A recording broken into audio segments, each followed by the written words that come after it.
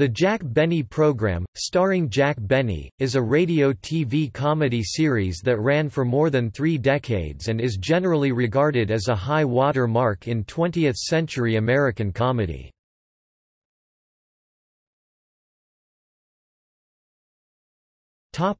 Cast. Jack Benny played himself. Protagonist of the show, Benny is a comic, vain, penny-pinching miser, insisting on remaining 39 years old on stage despite his actual age, and often playing the violin badly. Eddie Anderson, Rochester Van Jones, Jack's valet and chauffeur. Early in the show's run, he often talked of gambling or going out with women. Later on, he generally complained about his salary. Don Wilson, himself. Don generally opened the show and also did the commercials. He was the target of Jack's jokes, mostly about his weight. Gene McNulty, Dennis Day, a vocalist who was always in his early 20s no matter how old he actually was. By the time of the last television series, McNulty was 49 years old. He was sweet but not very bright. When called upon, he could use a wide variety of accents, which was especially useful in plays. He usually sang a song about 10 minutes into the program. If the episode was a flashback to a previous time, a ruse would be used such as Dennis singing his song for Jack so he could hear it before the show. McNulty adopted the name, Dennis Day, as his stage name for the rest of his career. Sadie Marks, Mary Livingstone, a sarcastic comic foil whose varying roles all served as, to use the description of Fred Allen, a girl to insult Jack. Marks, who in real life was Benny's wife, later legally changed her name to Mary Livingstone in response to the character's popularity. Her role on the program was reduced in the 1950s due to increasing stage fright, and Livingstone finally retired from acting in 1958. Phil Harris, himself. A skirt-chasing, arrogant, hip-talking bandleader who constantly put Jack down in a mostly friendly way, of course. He referred to Mary as Livy or Liv, and Jack as Jackson. Harris explained this once by saying it's as close as I can get to jackass and still be polite. Spun off into the Phil Harris Alice Faye Show (1946–1954) with his wife, actress Alice Faye. Harris left the radio show in 1952 and his character did not make the transition to television. Mel Blanc, Carmichael the Polar Bear, Professor Pierre LeBlanc, Cy the Mexican, Polly, Jack's Parrot, the Maxwell and many other assorted voices. An occasional running gag went along the lines of how the various characters Mel portrayed all looked alike. He was also the sound effects of Jack's barely functional Maxwell automobile. A role he played again in the Warner Brothers cartoon The Mouse That Jack Built. Another participating voice actor was Bert Gordon. Mel also played a train station announcer, whose catchphrase was, "Train leaving on track 5 for Anaheim, Azusa and Cucamonga." Frank Nelson, the "Yes" man. He was always the person who waited on Jack wherever he was, from the railroad station agent, to the store clerk, to the doorman, to the waiter. Frank always delighted in aggravating Jack, as he was apparently constantly aggravated by Jack's presence. Sheldon Leonard, a racetrack tout originated by Benny Rubin who frequently offered unsolicited advice to Benny on a variety of non-racing related subjects. Ironically, he never gave out information on horse racing, unless Jack demanded it. One excuse the tout gave was, "Who knows about horses?" His catchphrase was, "Hey, bud. Come here a minute." Joseph Kearns, Ed, the superannuated security guard in Jack's money vault. Ed had allegedly been guarding Jack's vault since variously the founding of Los Angeles 1781, the American Civil War, the American Revolutionary War, or when Jack had just turned 38 years old. Bert Mustin took over the role on television following Kern's death in 1962. In the 1959 cartoon The Mouse That Jack Built, Mel Blanc played the part of Ed, who asks if the U.S. had won the war, then asks what would be done with the Kaiser. Kearns also played other roles, that of Dennis Day's father, that of a beleaguered IRS agent, and often of a clerk when it wasn't necessary to have Frank Nelson antagonize Jack. Artie Auerbach, Mr. Kitzel, who originally appeared on Al Pearce's radio show in the late 1930s, where his famous catchphrase was, could be, and several years later as a regular on the Abbott and Costello show, who originally started out as a Yiddish hot dog vendor selling hot dogs during the Rose Bowl. In later episodes, he would go on to lose his hot dog stand, and move on to various other jobs. A big part of his shtick involved garbling names with his accent, such as referring to Nat King Cole as Nat King Cohen, or mentioning his favorite baseball player, Rabbi Marinville. He often complained about his wife, an unseen character who was described as a large, domineering woman who, on one occasion, Kitzel visualized as, from the front, she looks like Don Wilson from the side. He often sang various permutations of his jingle, pickle in the middle and the mustard on top. Kitzel was often heard to say, hoo, in response to questions asked of him. Bob Crosby. In 1952, Crosby replaced Phil Harris as the bandleader, remaining until Benny retired the radio show in 1955. In joining the show, he became the leader of the same group of musicians who had played under Harris. Many of his running jokes focused on his apparent inability to pronounce Manischewitz, his own family, and the wealth and lifestyle of his older brother, Bing Crosby. Benny Rubin played a variety of characters on both the radio and television versions. His most memorable bit was as an information desk attendant. Jack would ask a series of questions that Rubin would answer with an ever-increasing irritated, "I don't know," followed by the punchline among them, "Well, if you don't know, why are you standing behind that counter? I gotta stand behind something, somebody stole my pants, I missed a payment and they nailed my shoes to the floor." Dale White, Harlow Wilson, the son of Don and Lois Wilson, on TV. His catchphrase, "You never did like me," is usually uttered when he and Jack end up embroiled in an argument, though he once said it to his own mother. Verna Felton, Mrs. Day, Dennis' frighteningly domineering mother. She often came to near blows with Jack in her efforts to prevent him from taking advantage of Dennis, and she was often portrayed as working various masculine jobs like a plumber, trucker or karate instructor. Although she cares deeply for her son, Dennis' zany behavior aggravates her to no end, and the show has alluded to her hilariously myriad attempts at killing and abandoning him. B. Benaderet and Sarah Berner, Gertrude Gearshift, and Mabel Flapsaddle, a pair of telephone switchboard operators who always traded barbs with Jack and sometimes each other when he tried to put through a call. Whenever the scene shifted to them, they would subtly plug a current picture in an insult such as, "Mr. Benny's line is flashing," "Oh, I wonder what Dial M for money wants now," or, "I wonder what Schmo Vadis wants now." Jane Morgan and Gloria Gordon, Martha and Emily, a pair of elderly ladies who were irresistibly attracted to Jack. Madge Blake and Jessica Fax, president and vice president respectively of the Jack Benny Fan Club, Pasadena chapter. James Stewart and his wife, Gloria, themselves.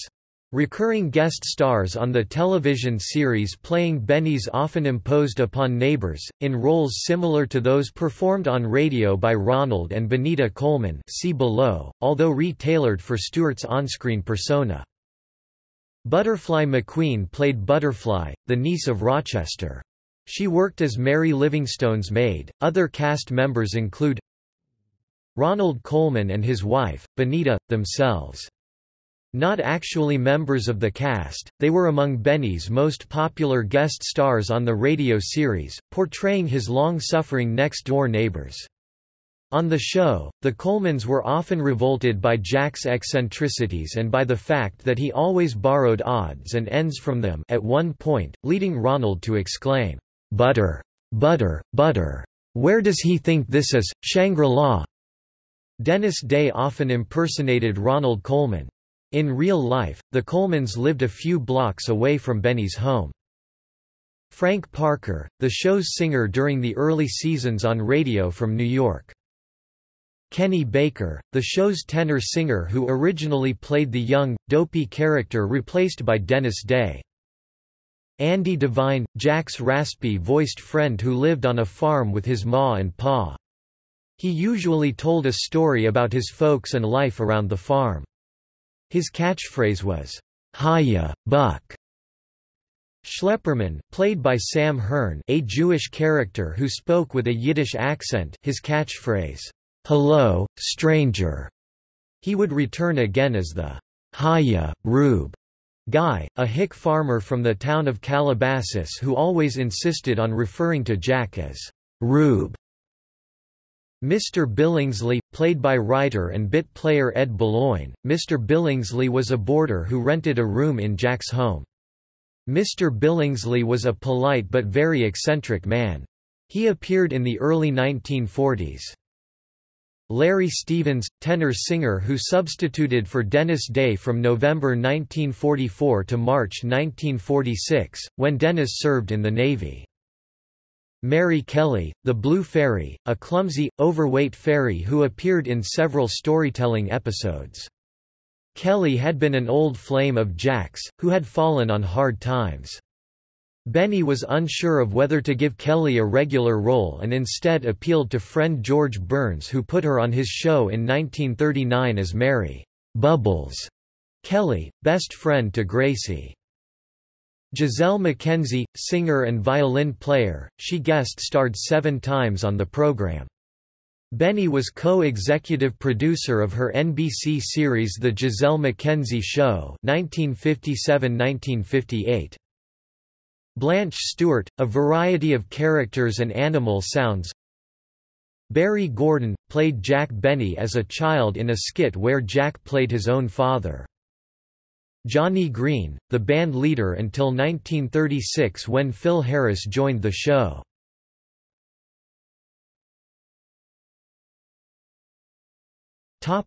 Radio. Jack Benny first appeared on radio as a guest of Ed Sullivan in March 1932. He was then given his own show later that year, with Canada Dry Ginger Ale as a sponsor. The Canada Dry Ginger Ale program, beginning May 2, 1932, on the NBC Blue Network and continuing there for 6 months until October 26, moving the show to CBS on October 30. With Ted Weems leading the band, Benny stayed on CBS until January 26, 1933, arriving at NBC on March 17. Benny did the Chevrolet program until April 1, 1934 with Frank Black leading the band.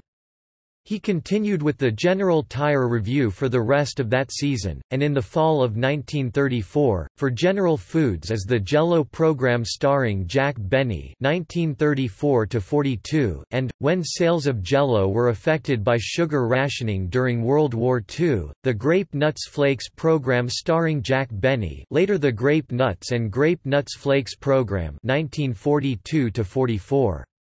On October 1, 1944, the show became the Lucky Strike program starring Jack Benny, when American Tobacco's Lucky Strike cigarettes took over as his radio sponsor, through the mid-1950s. By that time, the practice of using the sponsor's name as the title began to fade. The show returned to CBS on January 2, 1949, as part of CBS President William S. Paley's raid of NBC talent in 1948–49. There it stayed for the remainder of its radio run, which ended on May 22, 1955. CBS aired repeats of previous 1953–55 radio episodes from 1956 to 1958 as the best of Benny for State Farm Insurance, who later sponsored his television program from 1960 through 1965.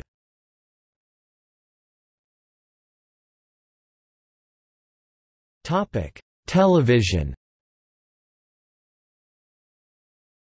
Jack Benny made his TV debut in 1949 with a local appearance on Los Angeles station KTTV, then a CBS affiliate. On October 28, 1950, he made his full network debut over CBS television. Benny's television shows were occasional broadcasts in his early seasons on TV, as he was still firmly dedicated to radio. The regular and continuing Jack Benny program was telecast on CBS from October 28, 1950 to September 15, 1964, finally becoming a weekly show in the 1960–1961 season, and on NBC from September 25, 1964 to September 10, 1965. 343 episodes were produced.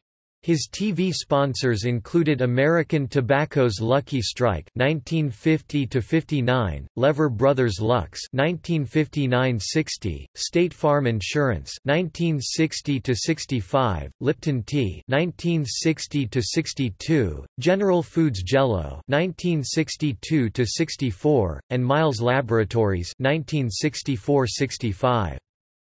The television show was a seamless continuation of Benny's radio program, employing many of the same players, the same approach to situation comedy and some of the same scripts.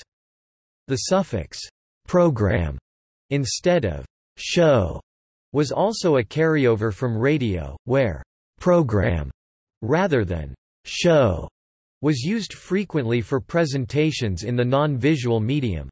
Occasionally, in several live episodes, the title card read The Jack Benny Show.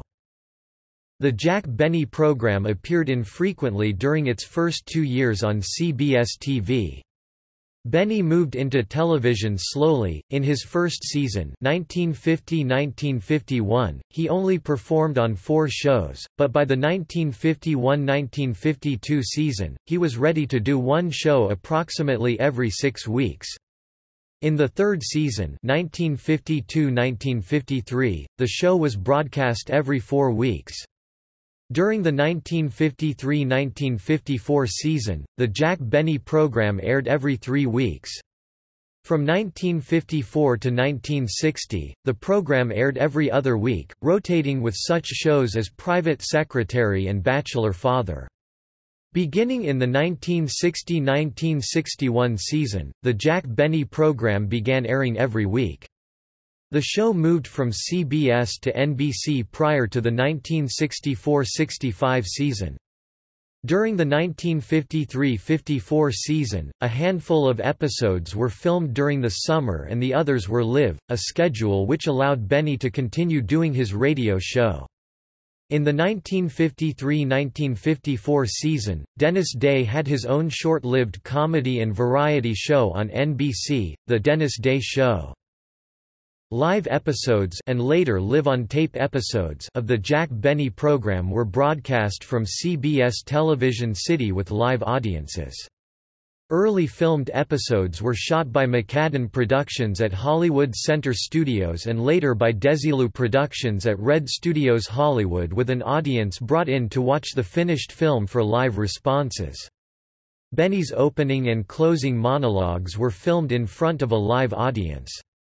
However, from the late 1950s until the last season on NBC, a laugh track was utilized to augment audience responses. By this time, all shows were filmed at Universal Television. In Jim Bishop's book A Day in the Life of President Kennedy, John F. Kennedy said that he was too busy to watch most television but that he made the time to watch the Jack Benny program each week. Outside of North America, being also one of the most popular shows on the CBC, one episode reportedly aired first in the United Kingdom, where one episode was filmed. Benny had also been a familiar figure on Australia since the mid to late 1930s with his radio show, and he made a special program for ATN's 7 Jack Benny in Australia in March 1964, after a successful tour of Sydney and Melbourne.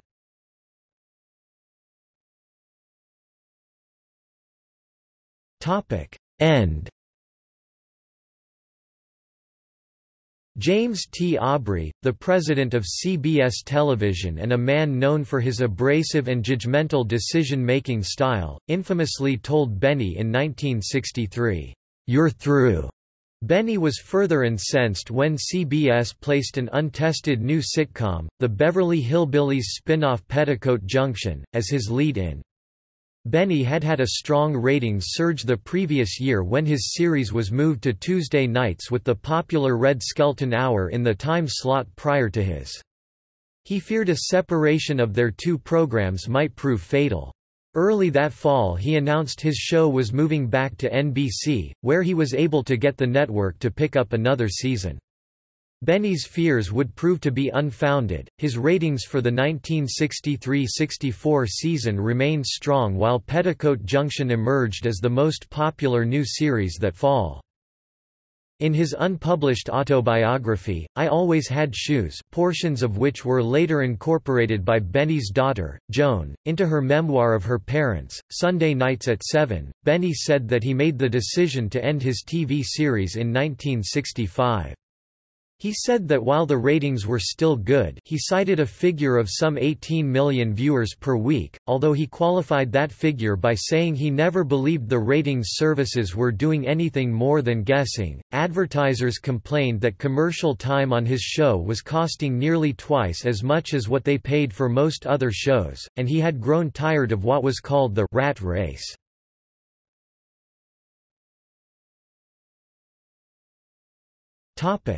Syndication.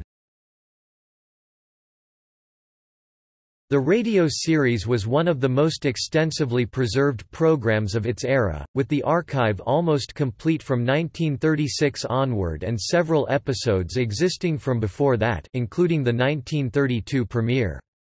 As with the radio shows, most of the television series has lapsed into the public domain, although several episodes, particularly those made from 1961 onward, including the entire NBC TV run, remain under copyright. During his lone NBC season, CBS aired repeats on weekdays and Sunday afternoons. 104 episodes personally selected by Benny and Irving Fine, Benny's associate since 1947, were placed into syndication in 1968 by MCA-TV. Telecasts of the shows in the late evening were running as late as 1966. 4 early 1960s episodes were rerun on CBS during the summer of 1977. Edited 16 mm prints ran on the CBN cable network in the mid-1980s.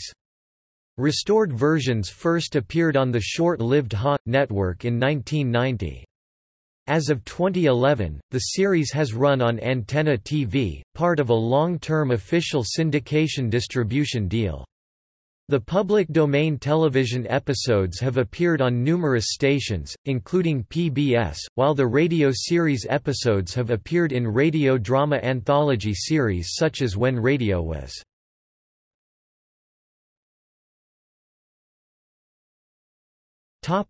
Home media. Public domain episodes have been available on budget VHS, beta tapes, and later DVDs since the late 70s. MCA Home Video issued a 1960 version of the classic, "Christmas Shopping" show in 1982 and a VHS set of 10 filmed episodes in 1990. In 2008, 25 public domain episodes of the show, long thought lost, were located in a CBS vault. The Jack Benny Fan Club, with the blessing of the Benny estate, offered to fund the digital preservation and release of these sealed episodes. CBS issued a press statement that any release was unlikely.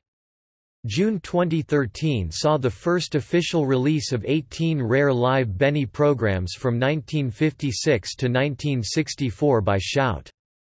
Factory.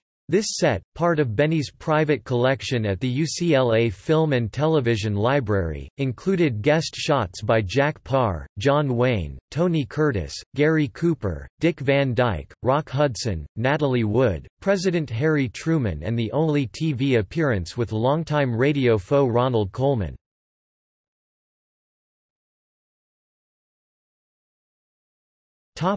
Episodes.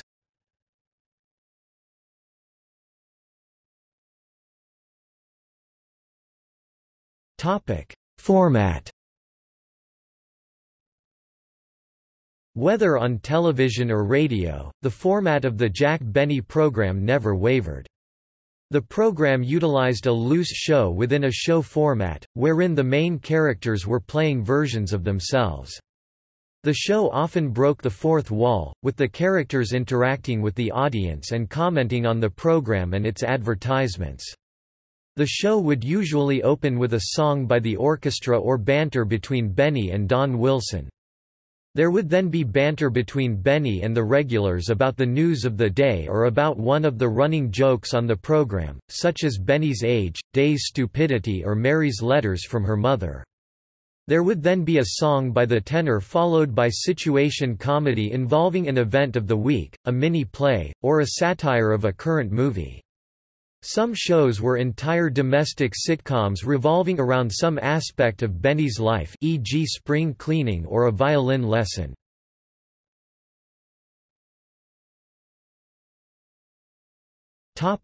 Racial attitudes. Eddie Anderson was the first black man to have a recurring role in a national radio show, which was significant because at the time it was not uncommon for black characters to be played by white actors in blackface. Although Eddie Anderson's Rochester may be considered a stereotype by some, his attitudes were unusually sardonic for such a role. As was typical at the time in depicting class distinctions, Rochester always used a formal mode of address to the other white characters, Mr. Benny, Miss Livingston, and they always used a familiar mode in speaking to him, Rochester, but the formal mode when speaking to him about another white character, Mr. Benny, when speaking to Rochester, but Jack when speaking to Jack. In many routines, Rochester gets the better of Benny, often pricking his boss's ego, or simply outwitting him.